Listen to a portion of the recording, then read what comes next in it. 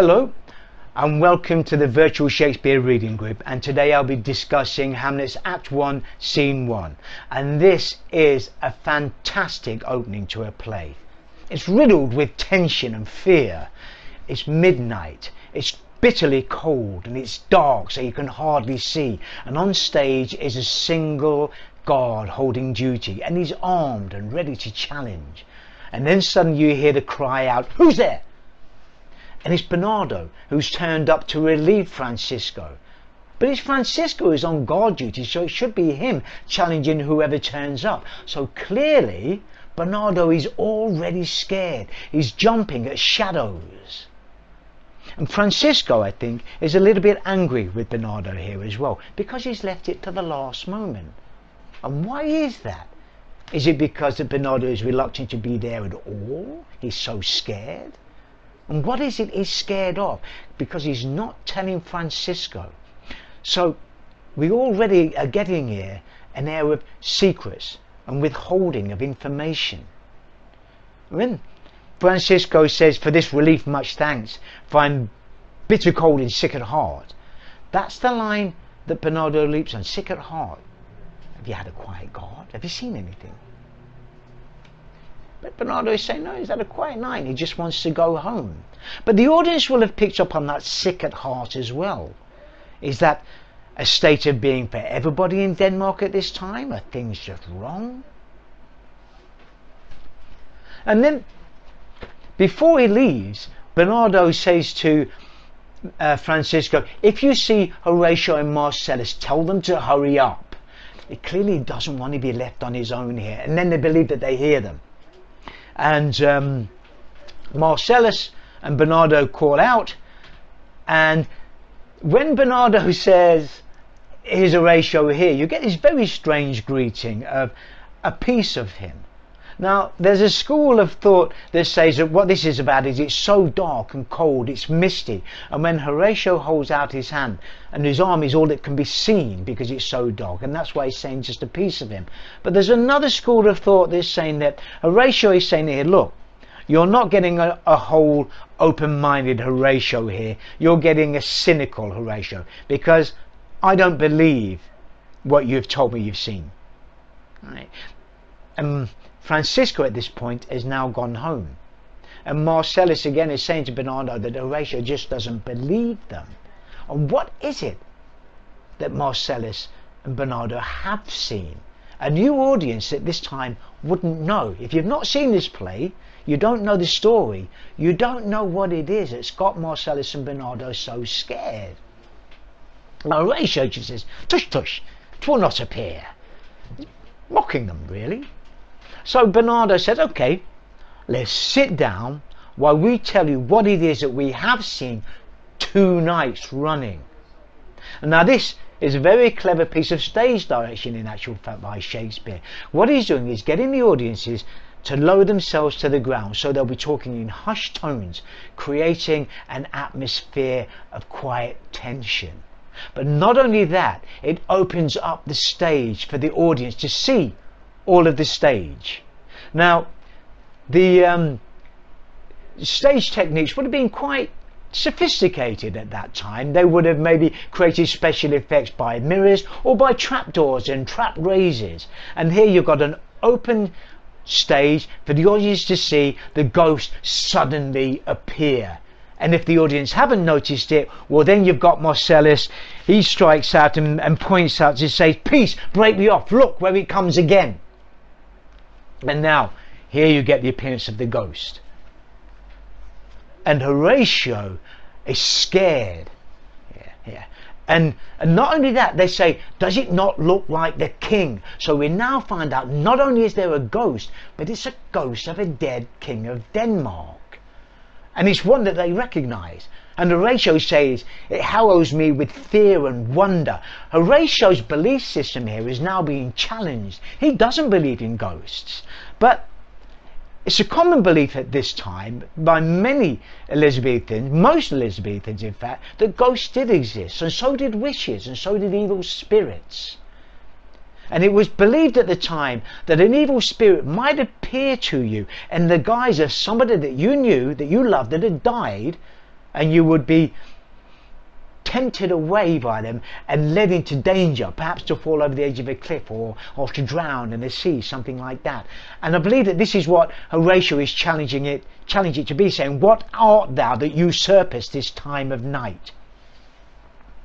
And they ask Horatio to talk to him, because he's a scholar, so therefore he can talk to ghosts, because it's believed at the time that to exorcise ghosts you'd have to speak Latin, for instance. But Horatio's not here to exercise it, he's here to challenge and find out what it is.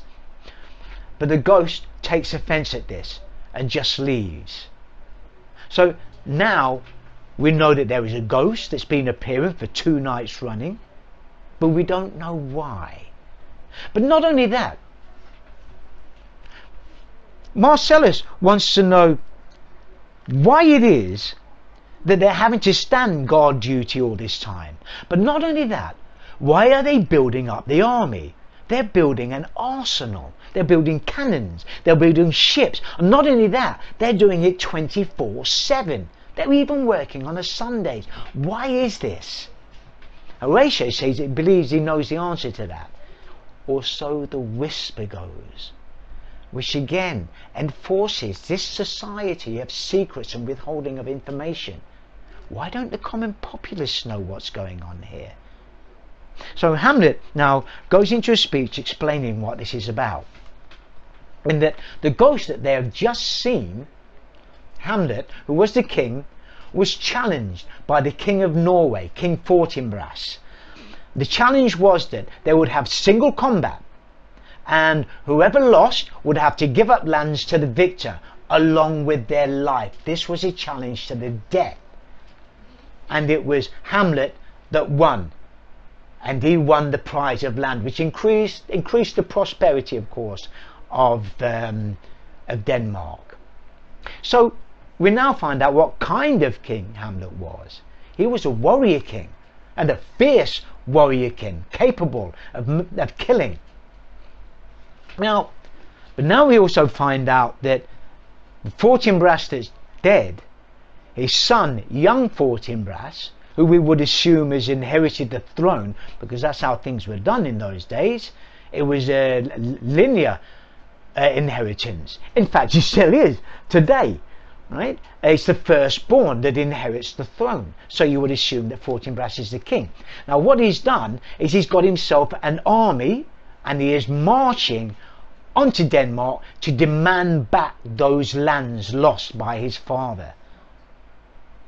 What kind of army is it? Now, Fortinbras himself is described here as unimproved metal, hot and full, and it is chalked up a list of lawless resolutes for food and diet to some enterprise that hath a stomach in it. What he's got himself is an army of mercenaries. Now, if these mercenaries march down on Denmark and storm the castle, the aftermath would not be pretty, and this perhaps is why this information is being withheld from the public and the army at large. Now,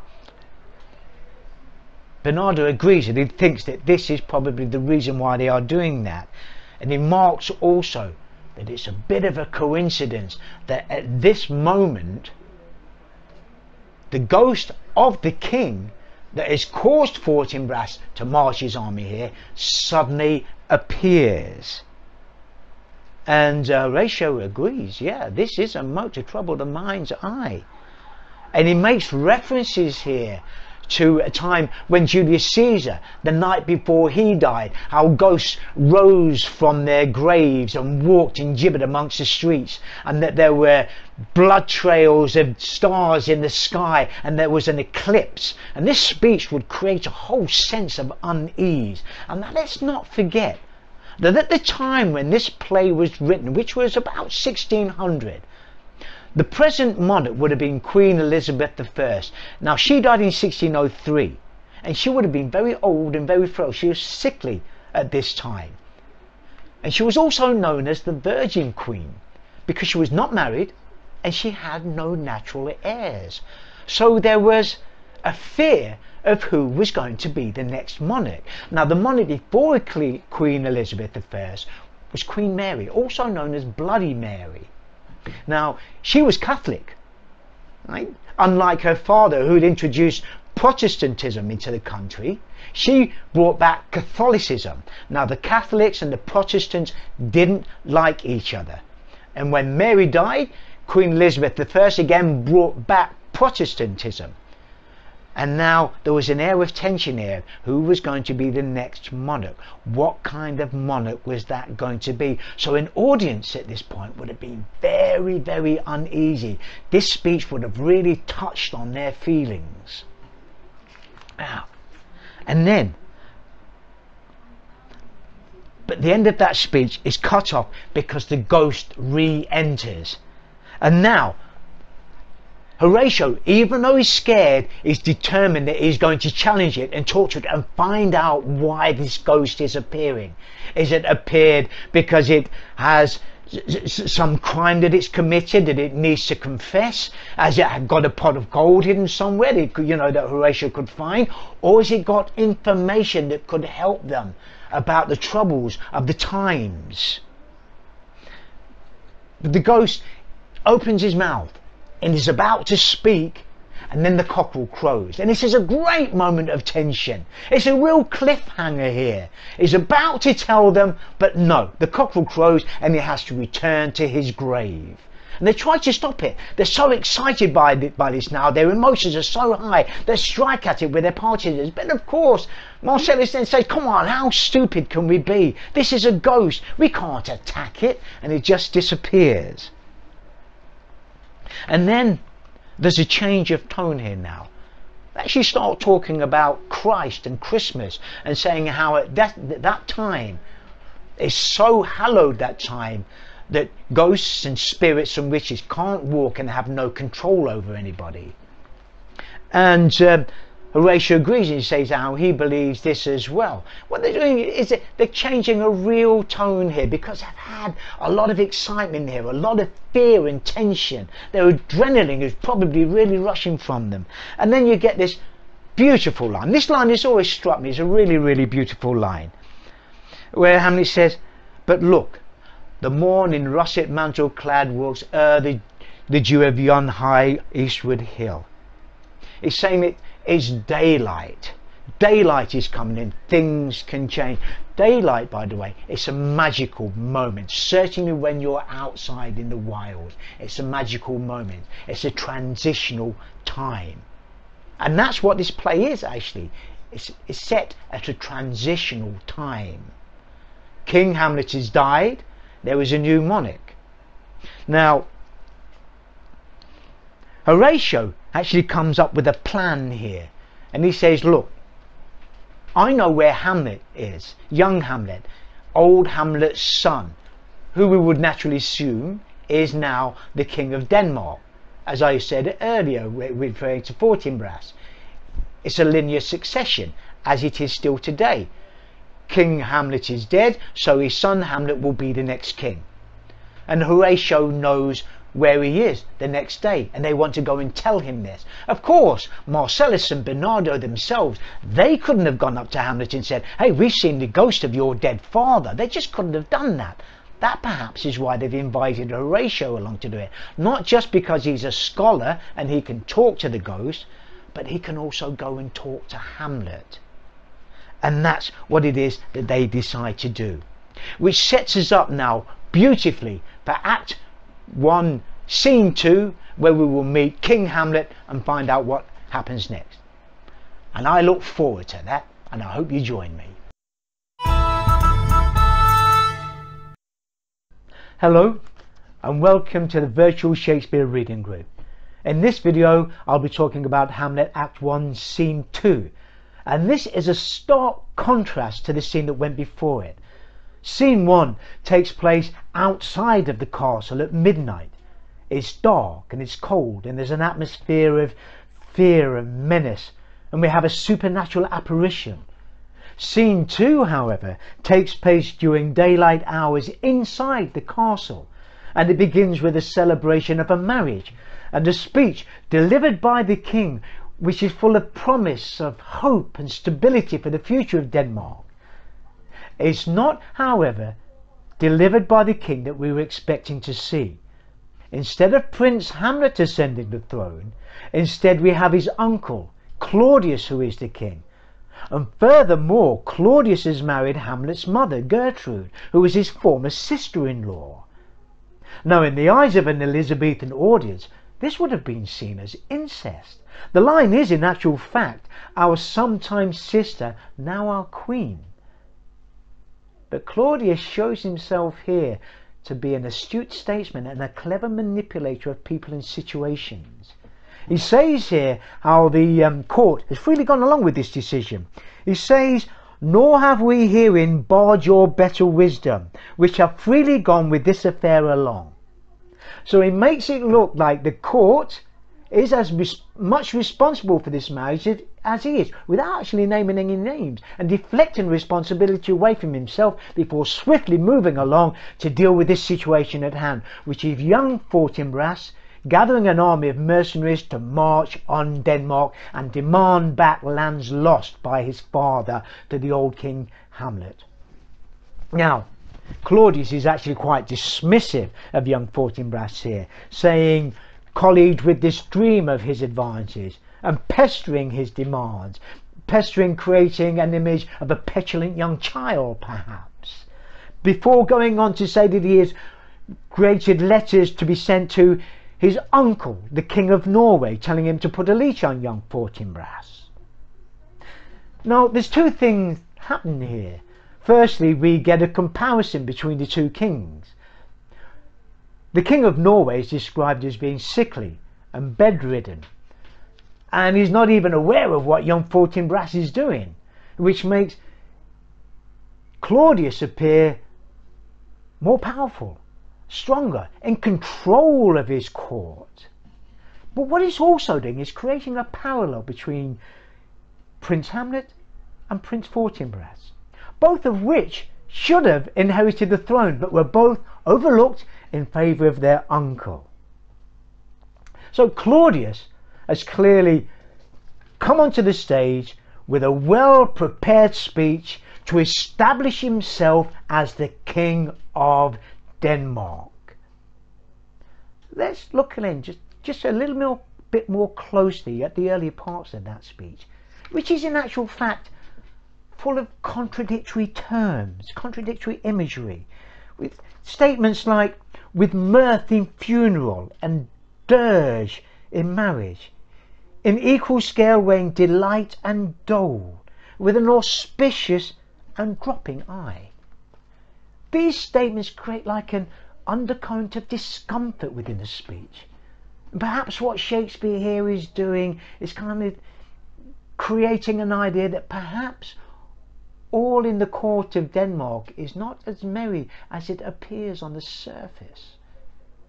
And then we get introduced to two more characters, Polonius and Laertes. Laertes is a son of Polonius, and he is a student who has been studying at France and returned to witness the coronation. And Polonius is an advisor to King Claudius. And Claudius here is very flattering to Polonius, saying that the head is not more native to the heart, the hand more instrumental to the mouth, than is the throne of Denmark to thy father Polonius.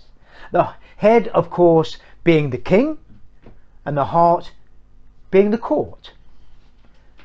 And what Shakespeare here is doing, he is pinpointing Polonius to the audience and saying that this is an important character. Look out for him.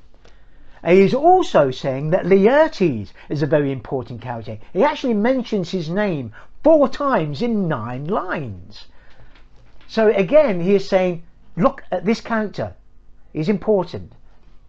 And Laertes responds with his flattery to Claudius, saying that he has returned willingly to witness his coronation. Says nothing about the funeral and nothing at all about the tricky subject of the incestuous marriage, and wishing to go back to France, which Claudius agrees to. Then we are introduced to Hamlet. Now, This introduction is saying our cousin and now our son. And straight away we get a conversation of conflict between Hamlet and Claudius, where Hamlet's response is a little more than kin and less than kind. Cousin, of course, being a generic term for family member. But Hamlet's saying here, I'm more than just any old family member. I'm your nephew and in line for the throne. But I'm nothing like you. And kind, of course, having double meaning, as in similar to, but kind as in favourable. So Hamlet's saying he clearly doesn't like Claudius here. And Claudius responds in saying, well, how is it the clouds still hang on you? Not so, says Hamlet, for I am too much in the sun. The sun, of course, being an symbolic of the king. So what Hamlet is saying here is, I am too much in your presence and I don't want to be. Now, here we are now introduced to Gertrude, his mother, and she interjects here, asking Hamlet to look more favourably upon Denmark, the king. Because after all fathers die. It's common. And Hamlet seizes on that word common and comes back with another biting remark. Yes, indeed it is common. Is he alluding here to Gertrude's marriage to her brother-in-law, saying it's common behaviour? But then Gertrude is saying, why it seems with you? And here again we get more conflict from Hamlet here, saying what he's saying in this little bit here is that everybody else is giving outward appearances of being sad, but they're not really feeling it. He's saying that these are all things that actors could do, but he is really feeling this depression. Now I think at this point here Claudius is probably getting quite annoyed, and he interjects here and he kind of says to Hamlet, look, as your mother said, all fathers must die. You know, and it's right, it is your duty to mourn. It's to be mourning this much, to continue to do so. It's really quite childlike, he's saying, and unschooled, and which is quite clear insults to Hamlet. And he's saying to him, what? Are we supposed to mourn our fathers all the way back to the first father that was ever in existence, Adam? Now, I think it's important to point out here at this time the age of Hamlet. I'm going to break a golden rule here, where I don't really want you to look ahead of the play. Just read it to see it at a time, and then, you know, we can make discoveries as we go along. But I think it's important to note here, because it will be clear to see by the character playing Hamlet that he is not a young teenage student. It states in the play later on that Hamlet is 30 years old. He's 30 years old and is still a student, by the way.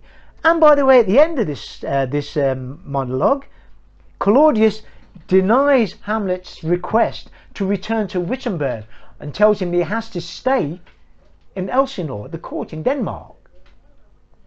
Now I think that Hamlet here would have come back with very biting remarks. So let's face it, he's a 30-year-old man, had a very patronising speech given to him here, and this man is trying to step into his father's shoes. But Gertrude interjects and asking Hamlet not to deny her prayers. And Hamlet's response is here, I shall do my best to obey you, madam, which is saying that he will obey his mother, not his father. But again, Claudius displaying his great statesmanship here, leaping onto that and saying how sweet a reply it is, and saying, now come on Gertrude, let's go off and have a drink to celebrate. And then we're left alone on stage with Hamlet and his first soliloquy, the first soliloquy of the play. Now soliloquies play important roles here. They help us to see the true feelings of the character. The character's real emotions are expressed here. It's not like a monologue or a dialogue where characters can lie or get confused. Here we get to see his true inner feelings, and he's talking directly to the audience. And here we can indeed see that Hamlet is thoroughly depressed to the point of suicide. He wishes that his body would just give up on him and die, He can't commit suicide because that's a sin against God. It says here, or the everlasting had not fixed his canon against self-slaughter. This sets the moral tone and the religious tone of the play. And Claudius also, Hamlet then also goes on to express how he just can't understand how his mother, who was so in love with his father, would get married to his uncle. And he makes a comparison between his father and his uncle. He describes his father as a Hyperion, which was a titanic god of light and education and knowledge. His uncle Claudius as a satyr, which was half man and half beast, a lecherous creature. And then goes on also to describe his mother as like Nairobi, who was a character from Greek mythology, whose children were murdered by the gods, and she cried and she cried and she cried until she turned to stone. And Hamlet's saying how Gertrude cries and cries and cries all the way into her incestuous sheets. And to Hamlet he is saying that this marriage is just a portent of the fact that things are not right in Denmark. Hamlet here is clearly obsessed with this marriage. He doesn't at any point in this soliloquy, or right up to this play, make a statement about the fact that Hamlet, being the prince, should have been the king. No, he just continually goes on about the wedding. And let's not forget the last things that Hamlet hears was Claudius saying, "Come, madam, they're going to go off and they're going to have a big drink and party." And then on to the wedding bed. And this, of course, would be drilling into Hamlet's head. And I get the feeling that Hamlet would have gone on for hours with this soliloquy if he had not been cut off with the appearance of Horatio, Marcellus and Bernardo. And straight away Hamlet is so happy to see somebody because he's being alone at court here. He's isolated. His mother, of course, wants him to get on board to contribute to the stability of Denmark, but Hamlet just can't do that, and he feels isolated. And here is someone that he knows, someone that was a friend of his, someone that he studied with at Wittenberg. But straight away, when when Horatio says he's here to witness the coronation and funeral, Hamlet said, "Pretty do not mock me. I think he's here to see my mother's marriage." And he's also had a dig at Claudius here, saying, "We'll teach you to drink deep ere you depart." Another dig at Claudius's very big drinking habits. But he also says that the funeral cold baked meats did coldly furnish the wedding tables. And Horatio does agree with him. In fact, it was quite quick, 2 months. And I mean, I have to say, it's only been 2 months that the king has been dead, and she's married Claudius. And it has to be discussed here as well at this point. Did Claudius need to marry Gertrude in order to solidify his claim to the throne? My answer to that would be no. Because as I said, it would have been seen as an incestuous affair. So clearly, Gertrude and Claudius would have some feelings for each other. I would say that Claudius has very strong, passionate feelings for Gertrude. But Gertrude, of course, would probably want that security of a husband. And then Horatio has to broach this subject of having seen the ghost. And at first, Hamlet's response is confusion. What? But then as Horatio says, seizing your admiration, whilst he gets his Marcellus and Bernardo to witness that for 2 nights they have seen the ghost of his father, and Horatio himself has witnessed it. Now Hamlet's response here is to question them on that. So notice here that Hamlet is much more open to the idea of ghosts and spirits existing than Horatio was. He has a much more open, inquisitive mind. But he won't accept it just at face value. He questions. This is another aspect of Hamlet's nature. Let's not forget in that soliloquy beforehand, Hamlet likened himself in contrast to Hercules, saying that Hamlet is nothing like Hercules. Hercules being a half man, half god figure of action and power. And Hamlet, though, is clearly a figure of of thought, contemplation. He asks all the time questions. But he agrees that he will go the next night to see if he can speak to this ghost, to find out what it means, because he sees it as a sign that something is not right, and he binds them to secrecy. They are not to tell anybody about this ghost. And this leads us in beautifully into the next scene, which will be Act 1, Scene 3. And I look forward to that, and I hope that you'll join me. Hello, and welcome to Hamlet Act 1, Scene 3. In this scene, we get a more detailed introduction to Polonius and Laertes. Polonius, you remember, is a court statesman and the chief advisor to the king, and Laertes is his son. And we also get an introduction to Polonius' daughter, Ophelia. And although Hamlet doesn't actually appear in this scene, his presence is very strongly felt, almost to the point where he virtually dominates the scene. And this is because Ophelia is Hamlet's love interest, which is clearly of concern to both Laertes and Polonius. It's really what the scene revolves around. We're given a glimpse into a caring, loving family as Laertes prepares to leave Elsinore and return to university in Paris. And whilst he's doing this, he's giving brotherly advice to his sister Ophelia regarding the perils of entering into a relationship with Hamlet. But on closer inspection, this isn't quite the family living in perfect harmony, but it is a far cry from the dysfunctional family unit of Gertrude, Claudius and Hamlet. And you could say that a part of this scene's function is to highlight that contrast. In this scene, both Laertes and Polonius say a lot and Ophelia says very little. But we can't ignore the fact that this scene was written in Elizabethan times, when daughters were expected to be obedient and were looked upon as chattel.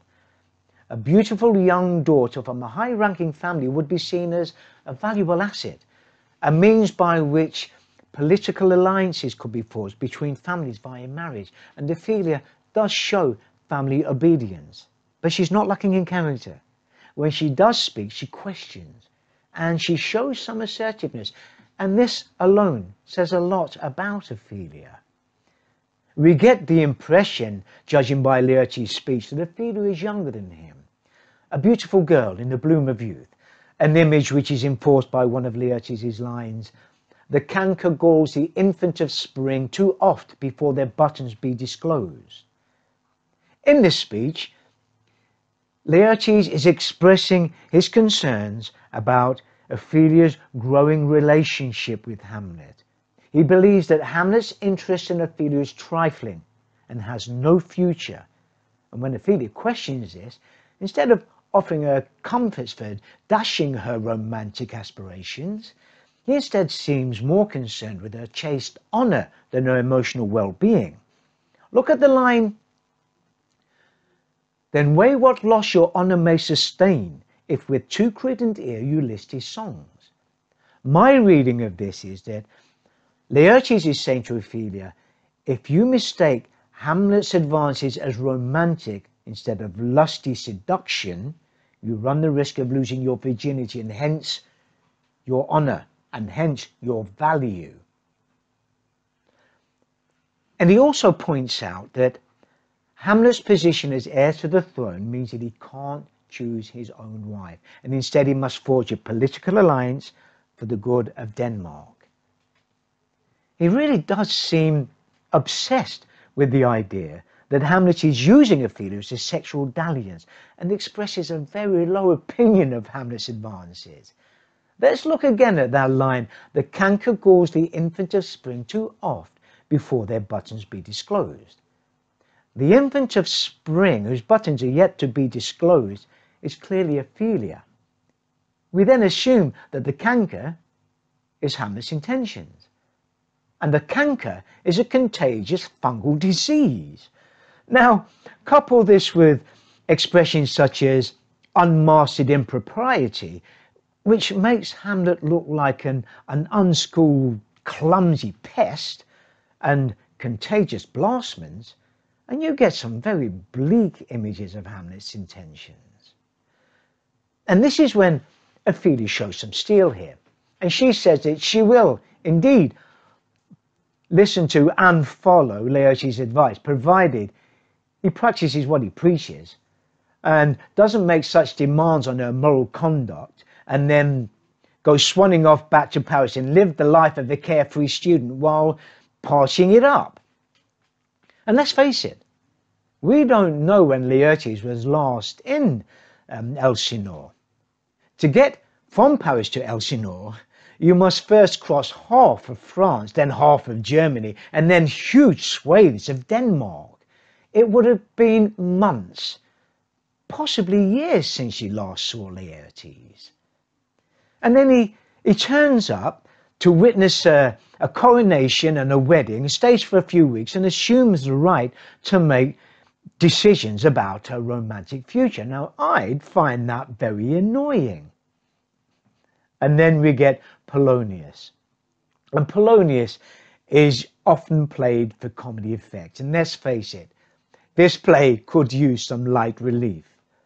Polonius is a notoriously over-verbose character, and he starts this scene as he means to go on throughout the rest of the play.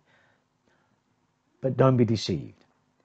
Polonius is far more than the old fool his first impression gives. When he first turns up, he light-heartedly berates Laertes for delaying his departure. And then he himself embarks on a lengthy speech giving fatherly advice, which serves the purpose of delaying Laertes even further. Okay, it is good fatherly advice, but I get the feeling that Laertes has heard this many times in the past. But credit where credit's due. Polonius ends on an absolute gem of a line. To thine own self be true, and it must follow as night the day, thou canst not then be false to any man. You will still hear that phrase paraphrased in modern languages. And it shows that Polonius has a deeper perspective on life than he's often given credit for. And when Laertes does finally get a word in and get the chance to say goodbye and to leave, he reminds Ophelia of his advice and her promise. And Ophelia's response to this is, "'Tis in my memory locked, and you yourself shall be the key of it." Now, there are those critics that leap on this line and suggest that it is evidence of an incestuous affair between them. Something to do with chastity belts and keys fitting into things. Personally, I don't see it. I think they're reading way too much into the line. But if I see any further evidence of that as I look at the play, I will keep an open mind to discuss it. But what the line does certainly do is provide Polonius with the opportunity to poke his nosy Parker nose in. He can't help himself. He's a serial advisor, and he sees this as his opportunity to offer more fatherly advice. And he's clearly in agreement with Laertes concerning Hamlet and Ophelia. And he lets Ophelia know that he already is aware of Hamlet's advances towards her and of her reciprocation. And he backs up this idea of the value of her chaste honour and that she is chattel with play on the word tender. And he also makes it clear that his reputation is at stake here as well, with the line, "You'll tender me a fool." But Ophelia holds on to this idea that Hamlet's intentions are honourable. And then we get a glimpse into Polonius's more seedy passages. He delivers the line, "I do know when the blood runs hot, how prodigal the soul lends the tongue vows." And he points out the uncomfortable truth that men of such standing as Hamlet are given far more liberty than that of women. And he makes it clear in no uncertain terms that Hamlet is out of her sphere and she must not entertain the notion of a union with Hamlet. And in fact, she must repel any further advances that Hamlet makes. But what are Ophelia's feelings towards Hamlet? The scene gives very little indication of what they are. Critics often say that the actress portraying Ophelia must make a decision about this to inform the scene. But let me ask you this. What if Ophelia doesn't actually know how she feels about Hamlet? Haven't we all been in that stage of a relationship early on, when we're not sure how we feel about this prospective partner? And true, it would be flattering to receive the attentions of a prince, especially one as athletic and well-read and intelligent and artistic as Hamlet. But perhaps, unlike her brother and father, Ophelia has the good sense to withhold her judgment of Prince Hamlet until she knows more about Hamlet the man. And this to me makes her far more attractive as well as alluring. And it begs the question of how this relationship will develop as the play unfolds. And I look forward to that. And I hope you'll join me on the next scene. It's a real corker.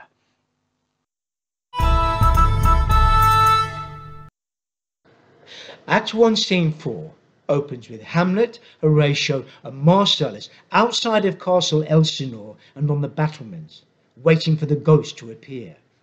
It's the opening of a scene that's full of anticipation and apprehension. Marcellus marks that it's midnight, exactly 24 hours since the opening of the play, and it's been a long, eventful 24 hours, and we're back in the domain of the supernatural.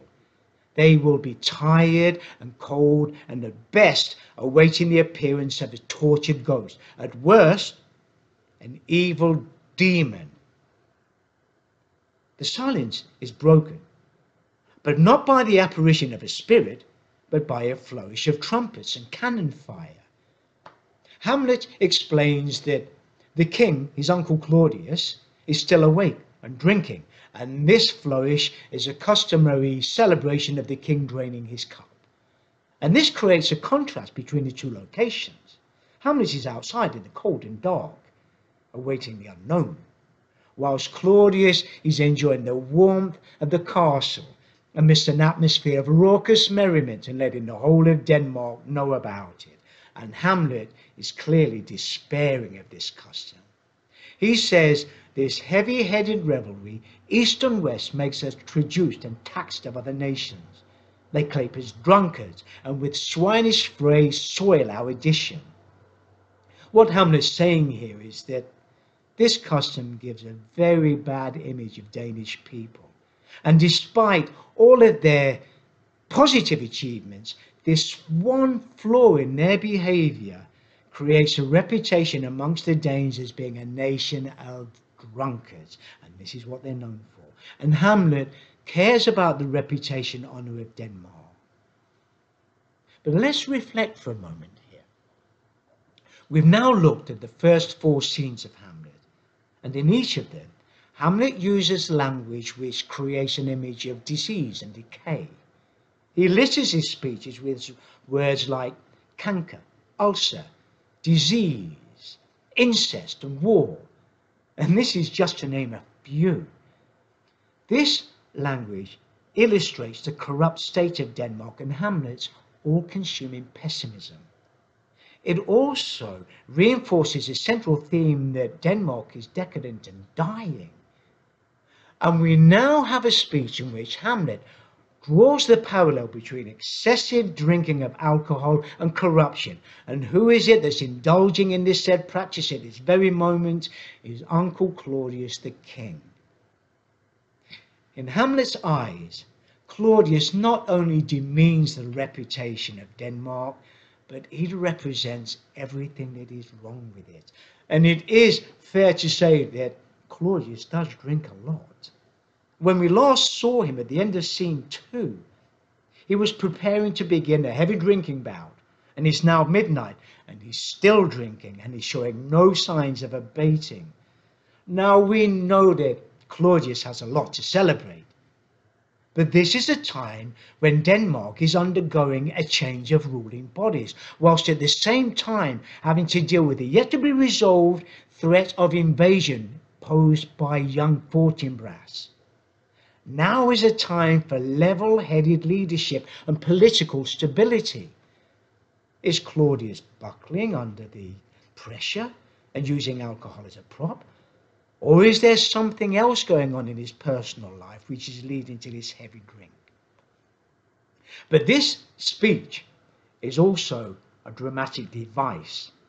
It draws our attention towards Claudius's behaviour and Hamlet's moral stance, and in turn deflects our attention away from why they're here in the first place, to see the visitation of the ghost.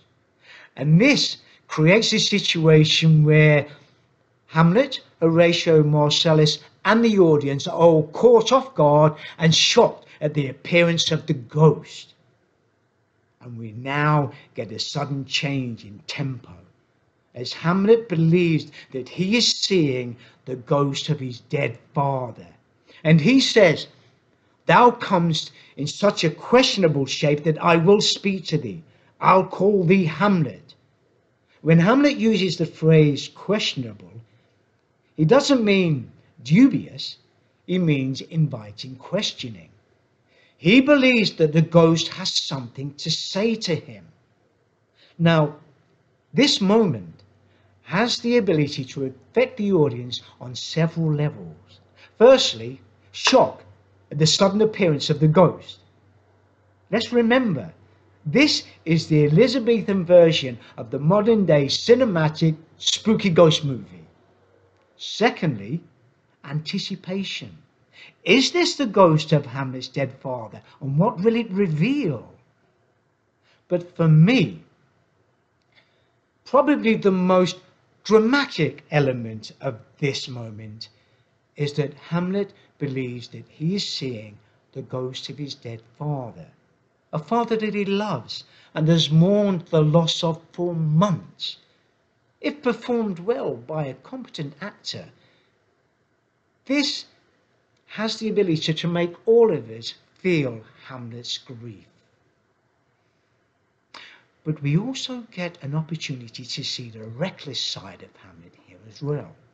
The ghost beckons and Hamlet is willing to follow, and this rings alarm bells for both Horatio and Marcellus, who are yet to be convinced that this is not a demon that will cause harm to Hamlet, and they remind him of this. But Hamlet's response is, "Why, what should be the fear?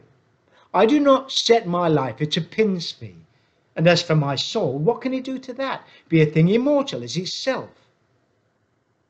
Hamlet has an unshakable belief in Catholicism, and this is a central theme that runs through the play and has devastating effects on the decisions made that drive the action of the play. And in this moment, Hamlet does not fear death, and he seems to actively embrace the idea. He won't commit suicide, and this is a desire that he expressed at the end of scene 2 in his soliloquy, because suicide is a sin against God. But he does exhibit suicidal tendencies, and in this moment shows a complete disregard for his own safety and indeed his own life. His emotions are running sky high here. And this also gives us just a small glimpse of how dangerous Hamlet can be when he's in this mood. Remember, Horatio is probably Hamlet's closest and greatest friend. But when Horatio and Marcellus attempt to physically restrain Hamlet, Hamlet threatens them with harm. Look at the line, "Unhand me, gentlemen, or by heaven I'll make a ghost of him that lets me." Hamlet is in such a high spirit here, he's threatening to kill them. And make no mistake, Hamlet is at the height of his physical prowess and an excellent swordsman. Nothing and no one is going to prevent Hamlet from following what he believes is the ghost of his dead father, and he exits the stage in pursuit. And Horatio and Marcellus are so concerned for Hamlet in his current state of irrationality that despite their own fears of this unknown spirit, they too exit the stage to follow Hamlet. And this leaves the audience on an absolute cliffhanger. Is this the ghost of Hamlet's father? And if so, what will it reveal? Or is it a devil full of lies and deceit? We don't yet know. What we do know, as Marcellus says, something's rotten in the state of Denmark. And in the next scene, we get the great reveal.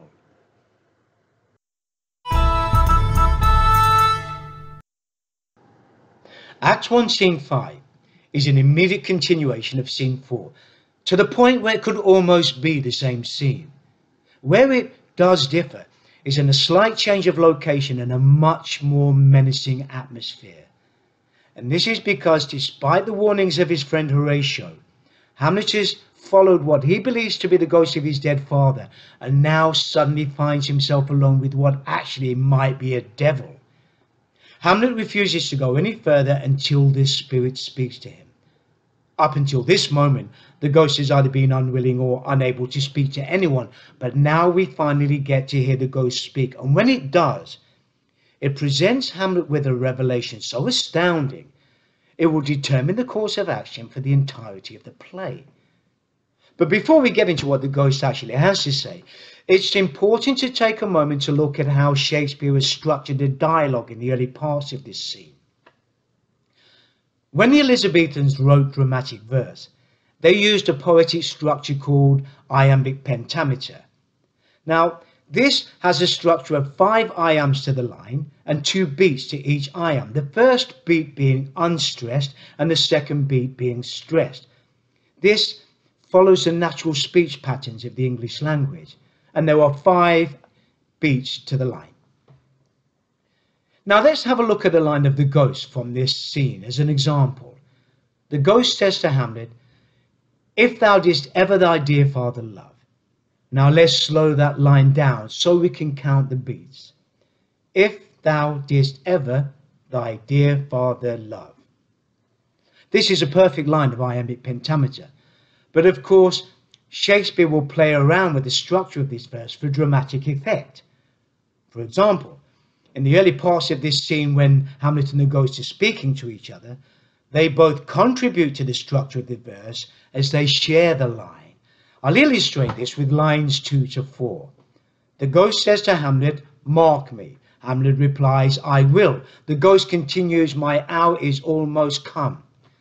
These 3 lines spoken by 2 characters make up 1 line of iambic pentameter. This is a dramatic device known as sticomythia. It originates in the theatre of ancient Greece, and Shakespeare uses it here to establish a bond between Hamlet and the ghost, hinting to the audience that this spirit might not be a devil, but in actual fact genuinely be the ghost of Hamlet's dead father. And if this is so, then we can believe that what the ghost is about to speak will be the truth.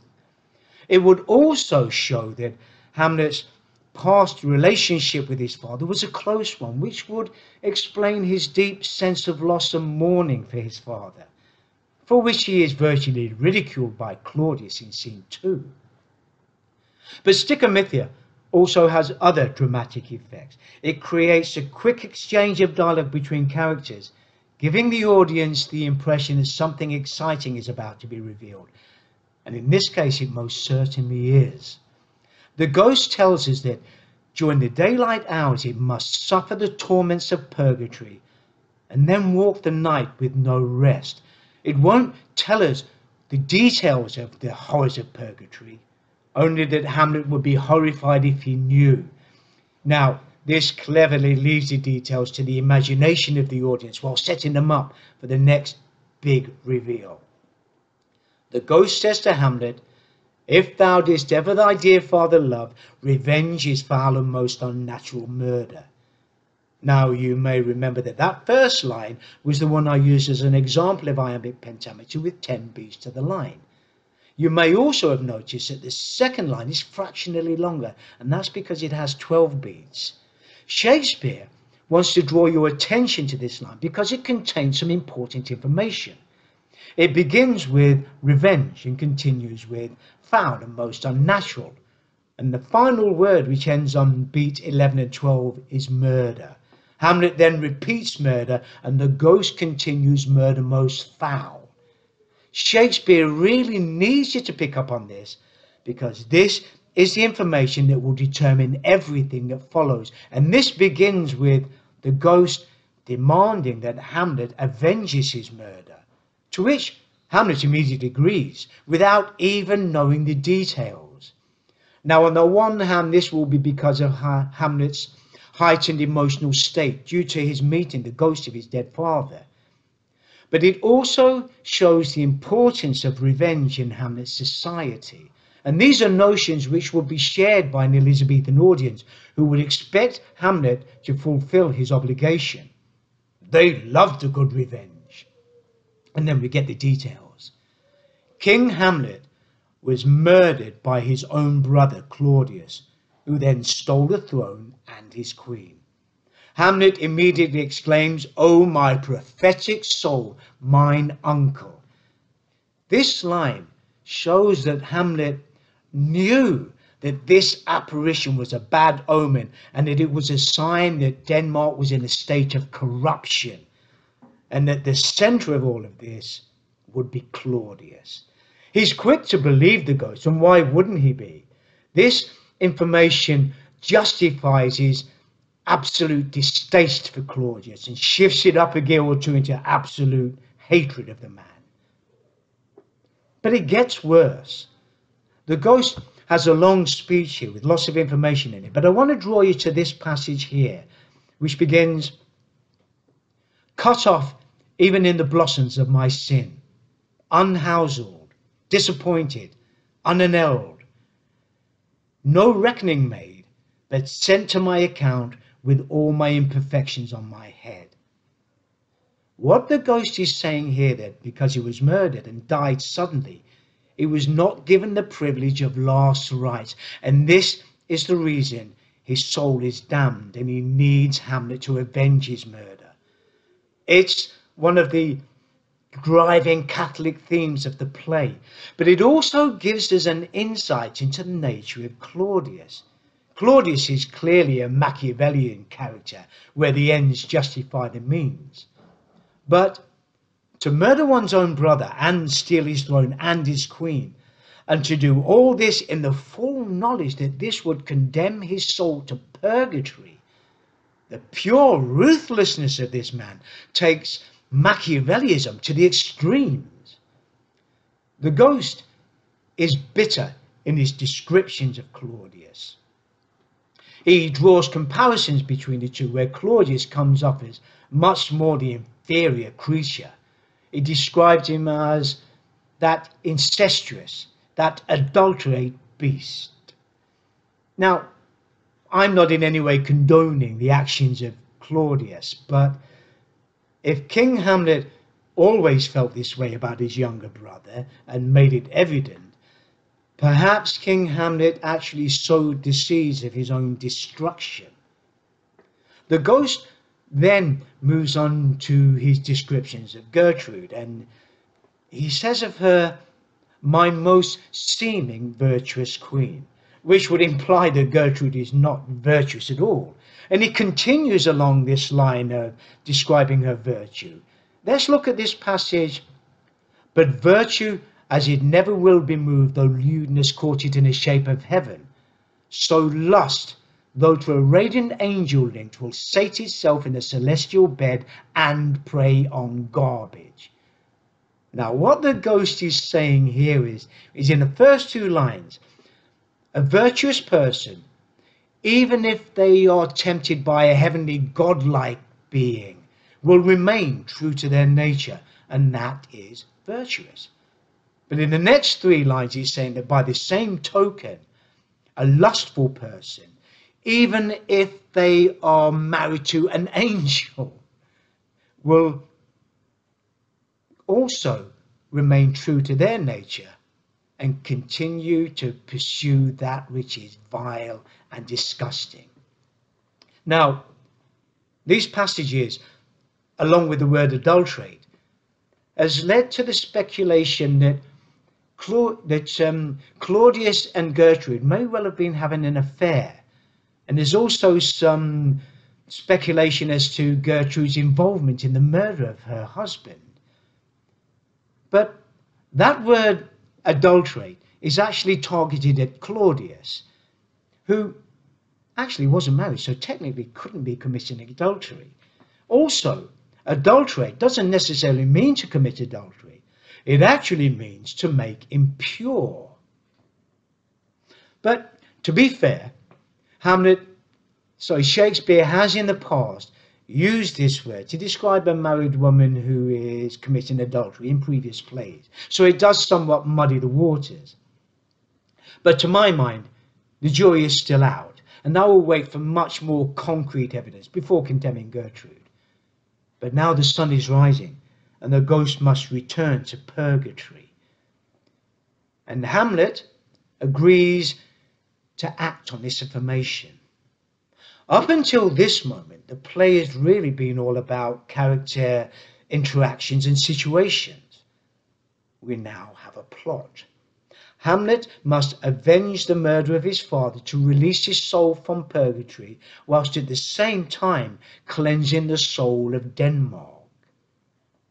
And now Horatio and Marcellus suddenly turn up, having caught up with and found Hamlet, and they're dying to know what the ghost has revealed to him. But Hamlet doesn't believe that they can keep a secret and refuses to tell him unless they swear on his sword, which of course is similar to a crucifixional cross, another religious symbol of the play. He makes them swear 3 times, despite the fact that Horatio is perhaps his greatest friend. Now, is this a sign that these are perhaps the first steps of Hamlet walking down a pathway of paranoia? Even the ghost is heard off stage demanding that Horatio and Marcellus swear to secrecy.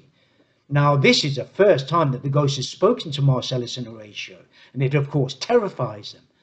But what it also does is show the ghost's desperate need for revenge. Hamlet devises a plan to investigate his uncle in the murder of his father. And now here we have Hamlet remaining true to his nature. He doesn't quite trust that the ghost is genuine and feels the need to investigate. And this, of course, delays him taking action. You see, Hamlet has this innate need to question everything to the point where it inhibits his ability to take decisive action. And this is what critics say is his main flaw in his character. The plan is that he will pretend to be insane to cover his actions of investigating Claudius.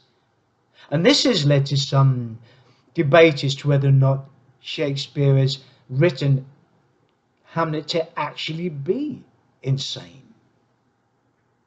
I don't think there's a decisive answer to this question. It really is down to you to interpret the information presented to you in the play and see how you feel about it. But for me, at this point, Hamlet is not insane.